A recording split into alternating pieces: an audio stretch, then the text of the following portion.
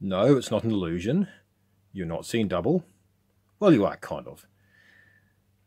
This is the Astor T25X 16-inch portable TV. This is part one of maybe several parts of a restoration, rebuild, hack, bodge, blow up, or whatever you want to call it. Yeah, so this is a new restoration series on another Pi black and white TV. Very similar to the T25Y, which I just did up recently, as you can see. It's not in bad shape. And look at that, it actually boasts transistorized, even it's only got about 3 transistors in it. So, bit of a quick view of the front here. I picked myself up a cheap, nasty tripod sort of stick thing. So hopefully my future videos won't be as shaky. It also makes it easier than trying to hold the phone with one hand. Well, trying to hold the corner of the phone with like one hand. Now I've got an actual stick I can sort of hang on to. It's a stupid thing, so it doesn't jiggle around too much. Well, that's the theory anyway. I got this one probably a long, maybe a similar sort of time period to the other Pi. I think I got for about $5 at a garage sale, and the guy said it was working. But I may have plugged it in and tried it briefly back then. I don't know what I got. I can't remember. I don't even know if it even still goes. I have no idea. But today we'll find out whether it will, or whether it must go up in a cloud of smoke. So yeah, I've got the service information here. Just for those of you who might be interested in looking at what some service info on this thing is. This is an actual. This has got the circuit diagram and everything in it as well. Oh, actually, before I do that, I'll actually show you the back cover. Which is this one here. Very plain, boring back cover. Nothing really much to look at. Got the 2 little hooks where the power cord winds around. Single antenna, which of course is now useless, unless I had some kind of video sender or a blonder tongue modulator, something like that could transmit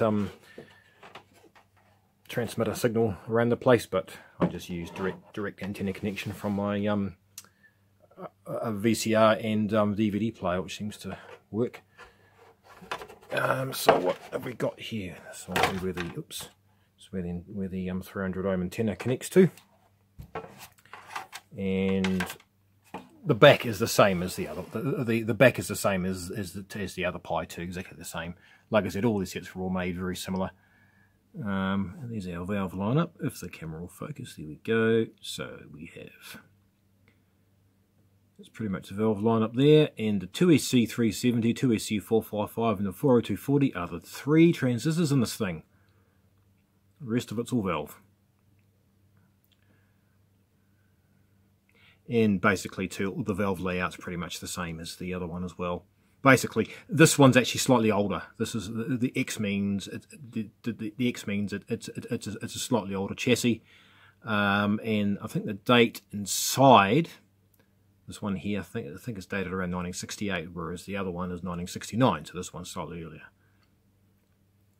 So look at the back there. And yet amazingly, the 38HE7 sort of sits about there, and the heat that comes off it makes you surprised that the actual, I don't know, the cabinets don't seem to, well, the ones I've come across is the cabinet doesn't appear to be melted, even on the other one as well. The back cover's not warped. I mean, you can sort of see where the heat and the dust and is all being sort of sucked in. You can see the spots on the back cover. Sort of looks a bit cigarette nicotine tarnish. So judging by the discoloration of the back, maybe it's spent its time in a smoker's house, which could explain its slightly yellowy look on the front as well. And yeah, we did do badge engineering. So the Astor, it's just a Pi. It's the same, pretty much the same thing, just a bit of badge engineering going on there. excuse my voice. I've had a slight sore throat and a bit of a lurgy over the past couple of days, so seems to be coming right slowly. But yeah, my voice might get a bit hoarse from talking too much at the moment. Right, so here is a look at the service data, however you want to pronounce it, for the Pi T25X. I think the T26, I think that was for the bigger tube size. I know these sets did come out in a bigger screen size, probably 23 inch and maybe 25. I could be wrong, but so it just goes through giving a circuit description of it. I mean, if you don't want to look at this bit, just skip it on the video. I'm just sort of going through. And if you're interested, I do have a back catalog. I do have a back catalog of videos going back 7 years. In fact, one of the first sets I did up was a Pi T22X, and I've got about a 9 or 10 part series on that. That was the first, that was my first run of YouTube restoration videos I ever did. So if you're interested, just scroll back through my old videos. I'll see if I can put a link to them in this video here. But if not, just yeah, just scroll back through. And I was actually watching some of those old videos, and you know, a lot of the stuff I've gone on about, I'm kind of repeating myself here because I've already said it like years ago. So like those bad resistors and the shitty capacitors and all the problems that these things seem to suffer with.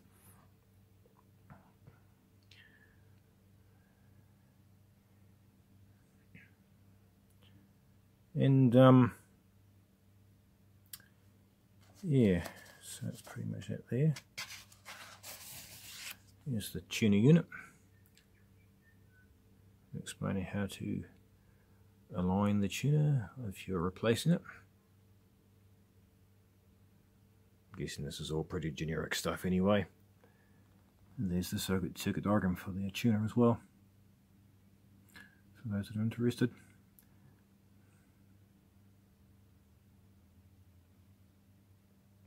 Connections, yeah, trap your input, HT, AGC heater, all that sort of stuff's all pretty much there as well. And then all the part numbers, which of course no longer apply today.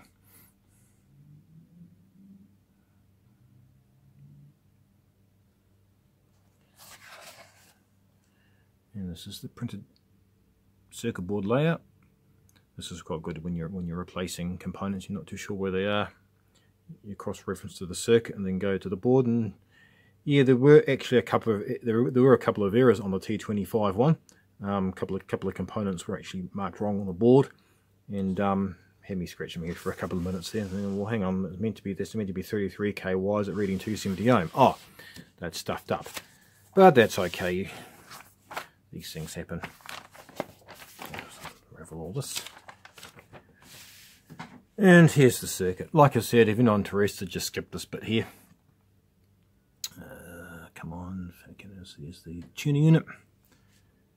There's your first vision IF, EF183.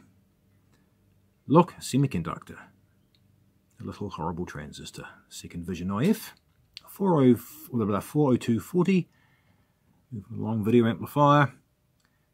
6 kV, I think that's ECL84, I think.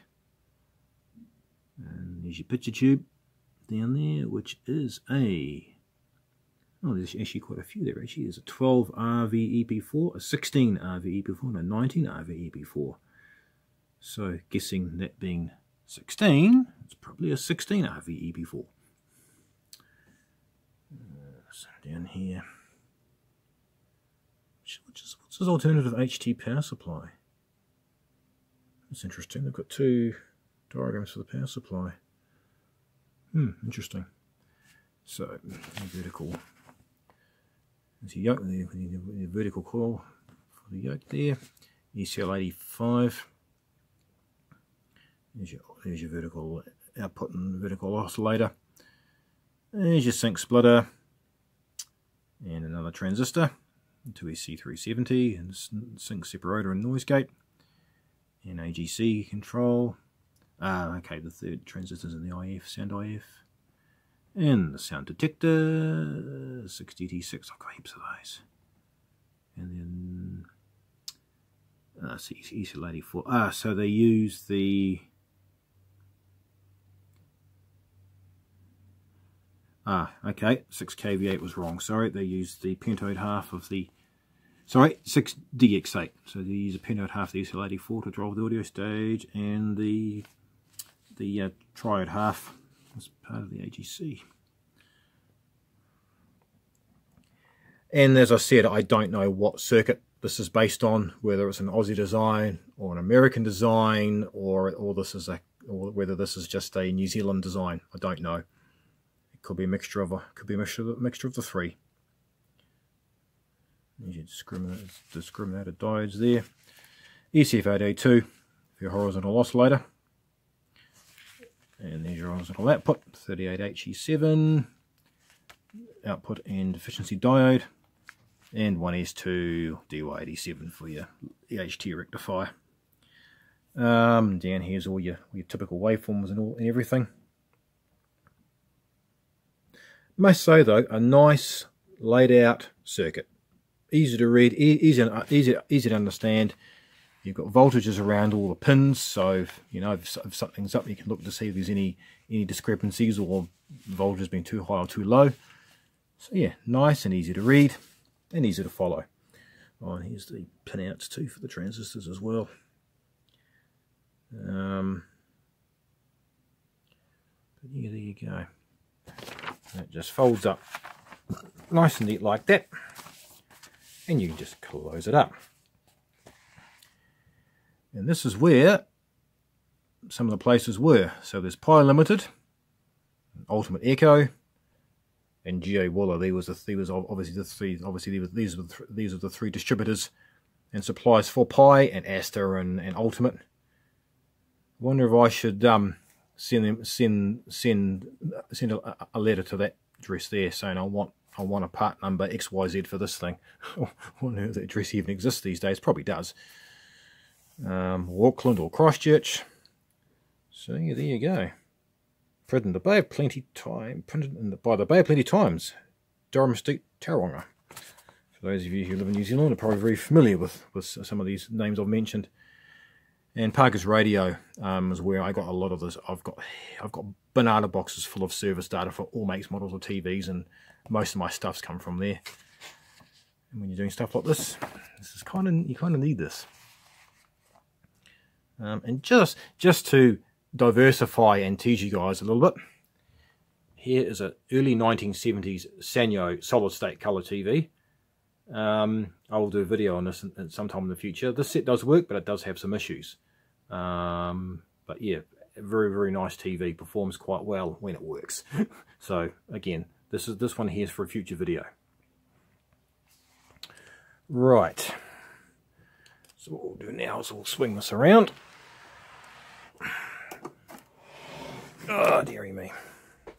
I don't think this one has actually seen as much use as the other one, as the T25. Because generally up here, around here,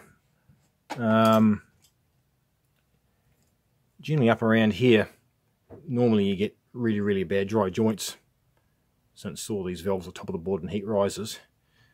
But yeah, look, there's actually very little evidence of any work being done to this at all, to be honest.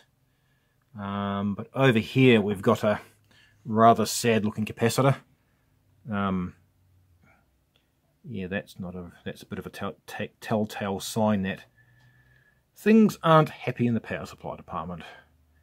And when I do apply power to this, I'll be doing it via the Variac, because I do not want any magic smoke to escape. Oh yeah, there's been a repair there. And once again, we've got the high quality crap resistors and the usual run of crappy old capacitors too. And I dare say that's probably leaky. Don't seem to have many problems with the diodes. So the diodes seem to actually hold their own. They don't seem to cause any problems. But you know, if there was a selenium rectifier in there, I'll definitely be changing it. So that would probably definitely give a problem or two. There's a few wire wounds here too. Ceramic wire wound. These actually don't seem to give many problems. Neither do the ceramics. They seem to hold up okay. It's mainly these, those. You know, these are a different carbon composite type of resistor. These are better than these ones. These are better than those, but they still drift and give problems. I was fiddling around before, and I think one of the wires did break off the tube next tube. One of the wires broke off the pin there, off the terminal. And like I said, I'm probably repeating myself and rambling and waffling, but hey, that's just how my videos go. I just said I don't rehearse these; they just all on the fly. Right. I think I did show this briefly in the previous restoration series anyway. As you can see here, there's not really much evidence of any work being done on it. The usual 1970s dust, and probably smoker's nicotine as well.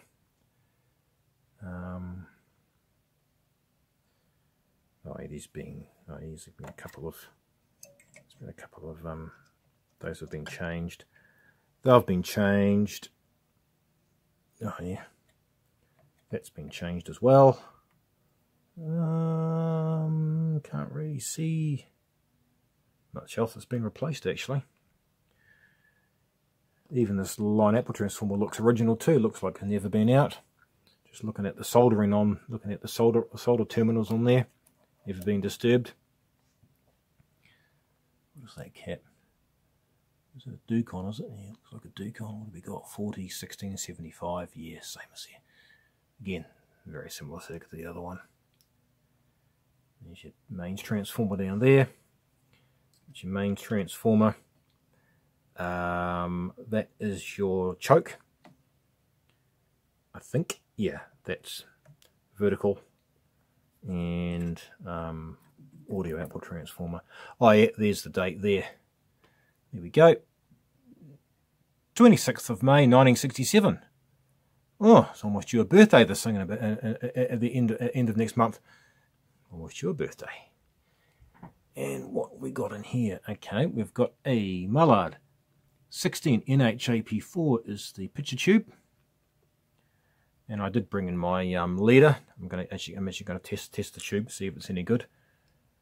And there's a high quality roller C-type speaker. And down here is the tuner. And yeah, these valves are absolute pain in the backside to get out. You need to take that cover off, but you're trying to pull them out. It's a bit of a nightmare. You take the cover off, then you get like a little plastic thing and try and lever them up. They're always fun. No gunge is under here. It looks alright. Looks all fairly clean under there. Nothing too serious looking. As I said, I don't think this set has seen as much hours as the other one. To be honest, that one's actually sitting over here actually.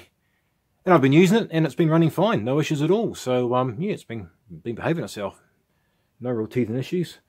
I've been watching it as I've been sorting out my circuits and into my filing cabinets on the odd evening for a couple of hours at a time.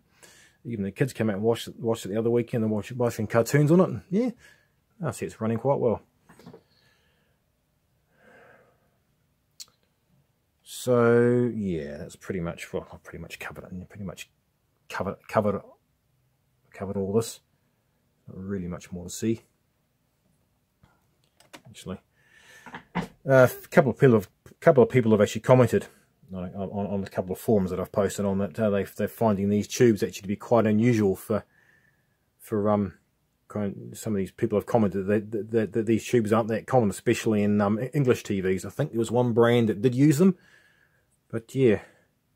And amazingly too, even though that socket's quite discoloured, it's not tracking, it's not breaking down. I've never had these sockets actually give problems at all. So whatever they're made of, it's not ceramic. It's obviously Bakelite of some kind, but no, I've never had them give any problems at all. So Must have done something right when they, whatever compound they used, must be heat resistant and must be fairly well insulated, whatever it is. Yeah, look at these bloody horrible things. Yuck, yuck, yuck. Oh, I'm gonna have to change. Gonna have to check and change all these. All gonna have to come out and get replaced, more than likely, especially those. Oh, hang on, here we go. Looks like these transistors have been replaced. Oh yeah, yep, typical. Just chop the legs off and take the new one on top, rather than actually spending time taking the old one off the board. That sort of thing really annoys me, because I don't do that. I just annoys me. Bloody laziness. What's that down there? What's that? What's that? Oh, it's a diode. Oh, okay. Interesting. Alright, I will just go and get my picture tube tester, which is up here. I'll just sit you down for a second. Probably should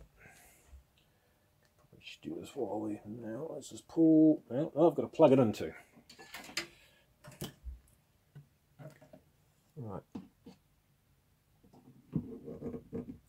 Plug the thing in, bring it down. Without dropping it on the chassis and breaking the picture tube at the same time. Wouldn't that be great? Right. Okay. Unplug it. And where are we? Interesting array of wires and plugs off this one adapter here. You've got the colour ones, and then you've got, if there's no socket available, you just hook the crocodile clips to the appropriate pins on the back of the tube, and off you go. Right, let's try and get this on without breaking anything. Come on, play nice. There we go. Put that there. Right, let's see what this thing does. It's actually been bloody ages since I've used this. Right, how do we operate this thing? It would help if we turn the power on. Just heater. Ha! Look at the neon pulsating or flickering. Because it's not. It's actually looking at it, not looking at it through the camera. It's fine. But look at that. Huh.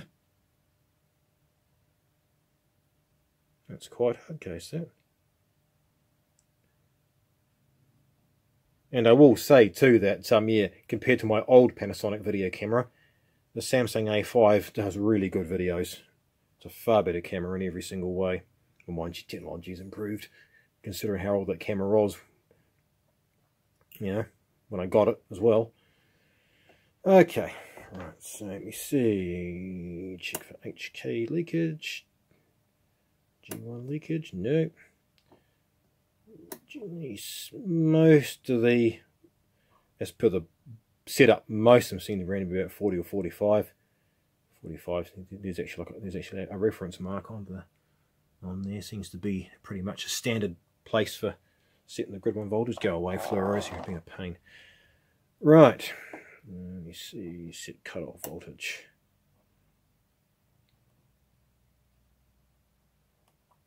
Interesting. Cutoff voltage. Why is that? Well, that could be why. That could be why. Would help if one actually set one. Would help if one actually gave the filament some voltage.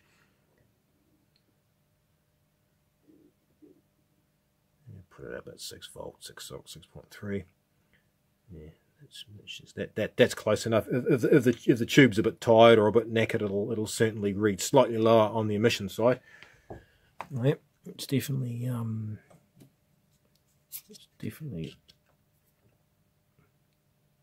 yep, it's definitely lighting, which is a good sign. Okay, and then we'll go back and do those tests again.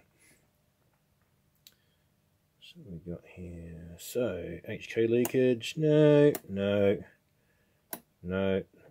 45. Right, now we'll set the cutoff. Oh, okay, that's a good sign. And I can almost guarantee we're going to have good emission. Well, there you go. Goes without saying. That's actually a good sign that the tube's good.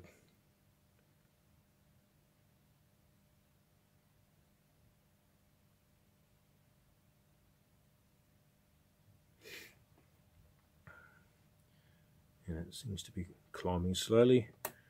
I don't think there's any point in actually leaving that on to cook actually. Wow, that's really good.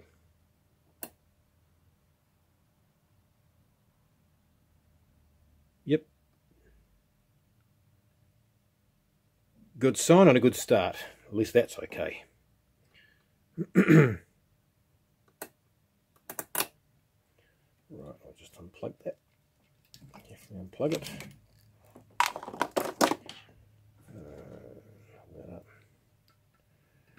Right, now let the fun and games begin. Let's see if we can actually make this do anything. Will it go? Will it go? Will it go? About to find out. What we'll do though, we'll start by right, we've got powers off, and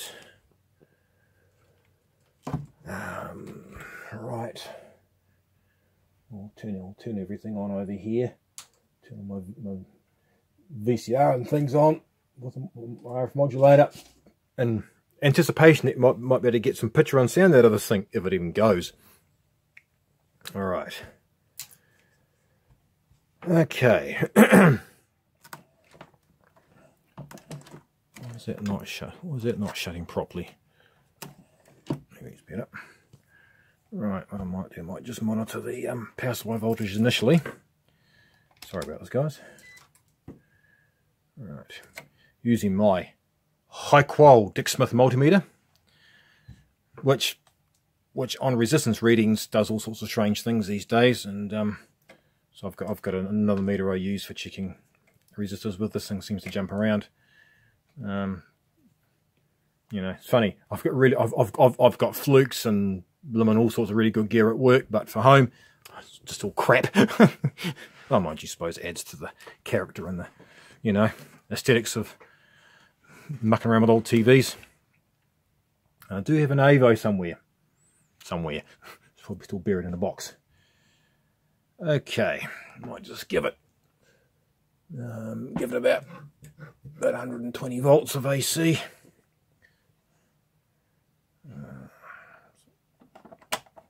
Yep, we're on. Let me see if we get any voltage here. Yep, I've got HT there.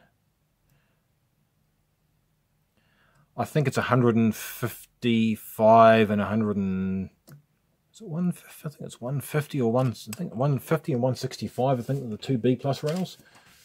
Let's see if I can have a look quickly. What have we got here? Come on, focus, you stupid thing. Oh yeah, 150 and 165. And that dodgy old cap that's been tacked on was on the 400 UF side of the filter cap. Actually, I must leave that open just in case I need to refer back to it if we get any life out of this thing. Oh, it's drawing some current now. Things are starting to warm up. Things are happening.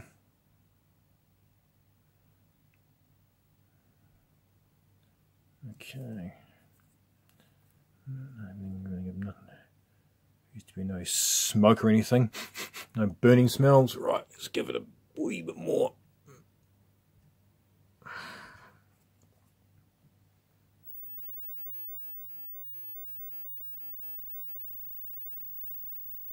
God, I wonder when this thing actually last had power on it.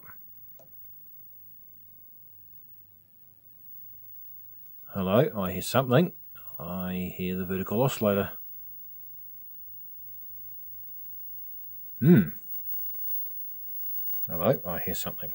I hear something going. I can hear something. I can hear typical frame buzz coming out of this thing.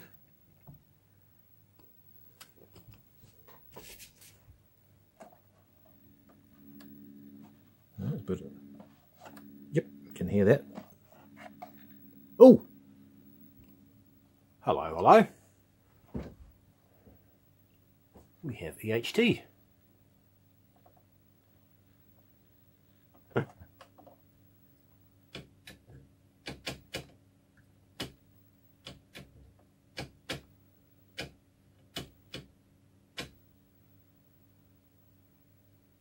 Well, that's promising.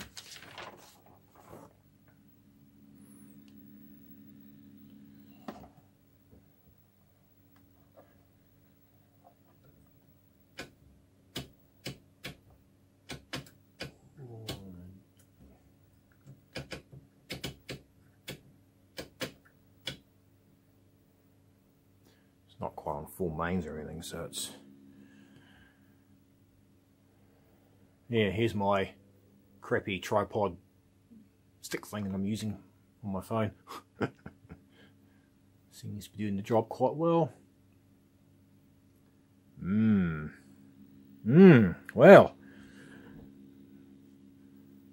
proves that everything, well, the vital definitely shows that the vitals are working. No smoke yet. I should give it a wee bit more. Oh. Should I, shouldn't I? Check a few things. No, nothing appears to be getting hot. Give it a bit more. Give it a bit more, see what it does.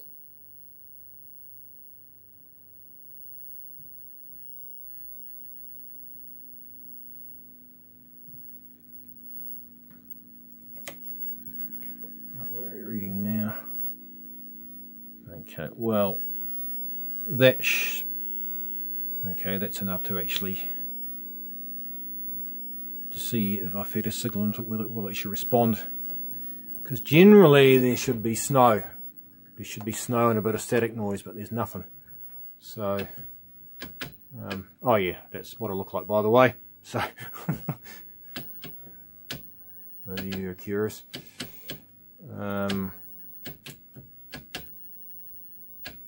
Not really that keen on showing myself on camera. I know some people are, but doesn't really bother me either way. But still, just I'm a bit camera shy. All right, I reckon I'm going to feed a signal. I'm going to connect the signal up with this and see what happens.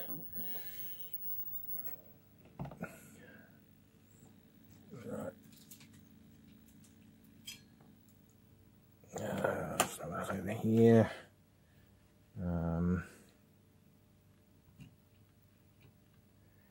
Don't like the way the whole thing's.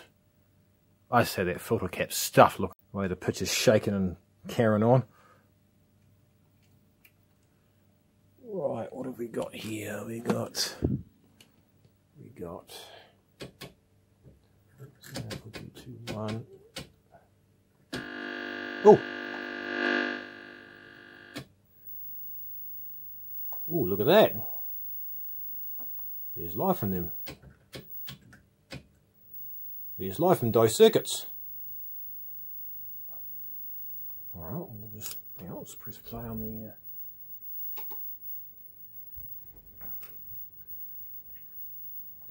oh, look at that. Look into that.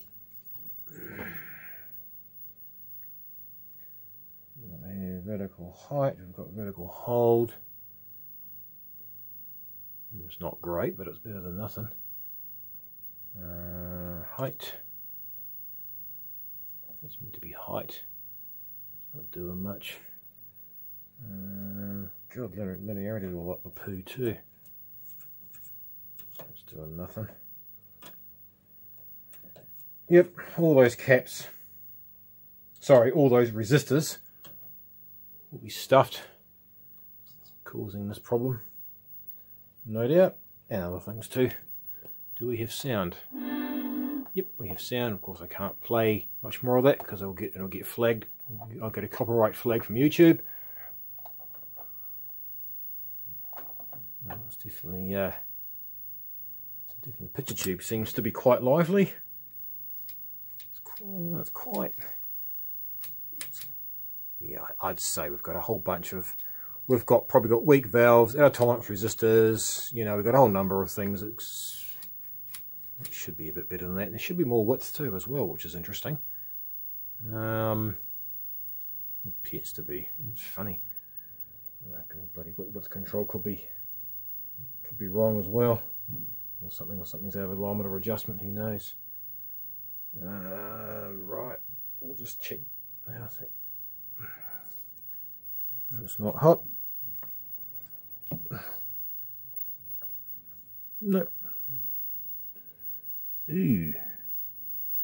Looks like it's sweating. It looks all. Ugh. I don't trust that thing though. I wouldn't trust that as far as I could kick it, to be honest. Let's give it a bit more. A little bit more mains voltage. Oh, yeah, it's changed things. It's altered things a wee bit. What voltages do we have on there now? 150 and okay, we're still a wee bit low. But, I can hear the EHT hissing a wee bit. That's a bit better. Just the hold again. Well, certainly this is a good start. Definitely a good start. Very promising. All the vital signs are there and no smoke yet.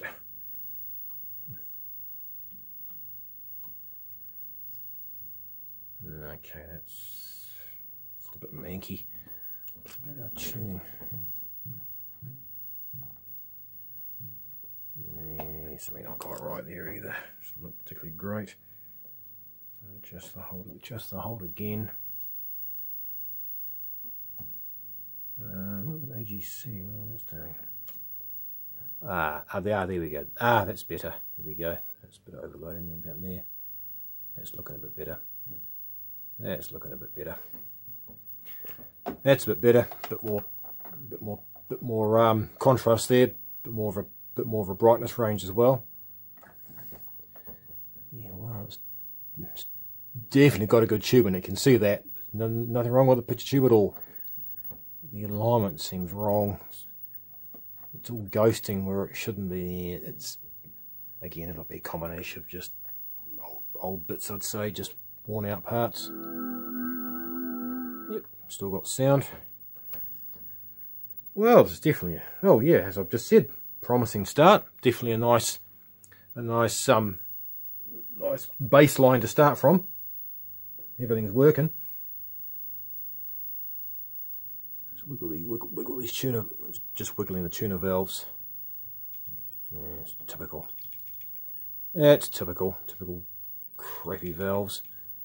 It's about right. I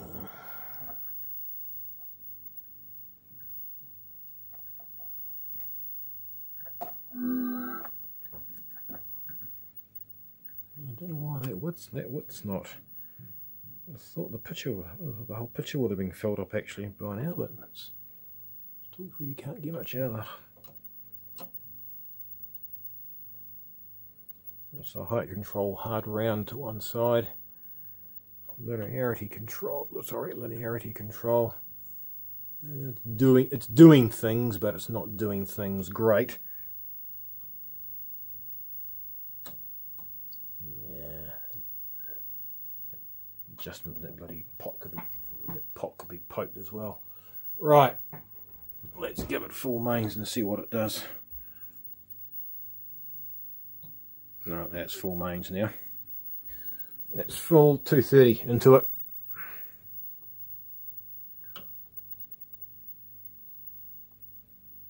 Yeah, it's full 230 into it now.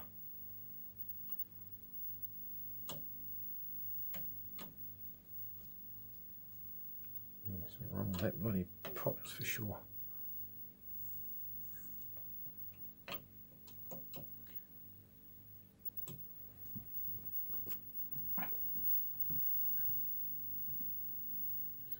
Yeah, it doesn't. Yeah, it's definitely a bit of ghosting there. Maybe somebody's pissed with the IF in this at some stage. Maybe it's been tweaked or broggled because It's all right there, but then you've got a lot of then it's off tune. If you tune it out, it's definitely a double image there. So I'll have to look into that and see what's up with the alignment. Mind you, could be to do with the state of the components too, or a crook valve or something. But no, that's not complaining at all about that. Yeah, I'd say that filter cap's a bit dodgy though. Whoops, and again I'm looking at the screen, not through the camera, so yeah. But no, I'm quite pleased actually, quite pleased.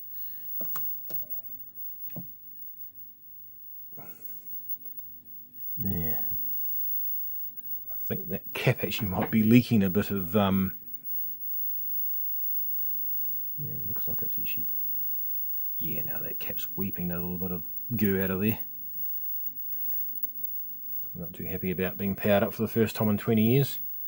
What have we got? Hang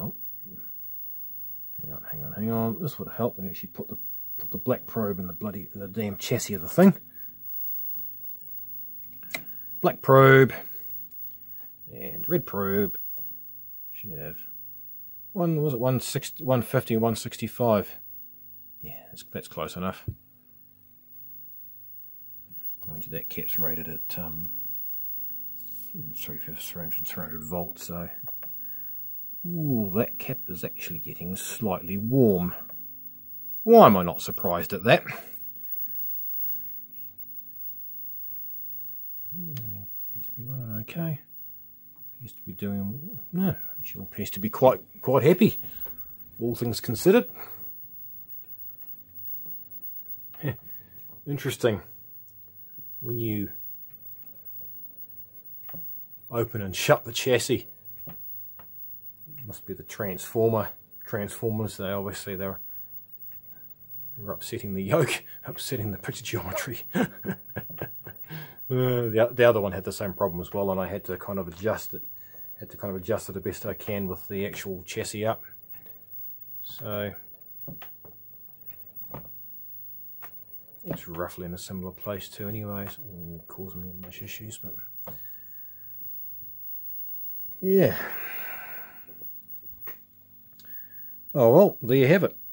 You can't really do or say much more, but now I've got the lovely task of working my way through and changing out resistors, checking capacitors, and all that lovely stuff that comes with restoring TVs.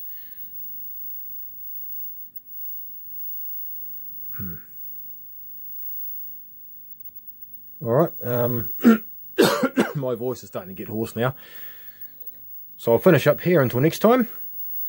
Yeah, I will now start doing some work on this.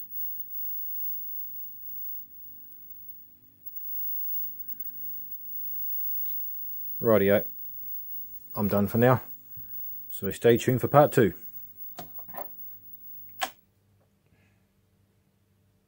Bye for now.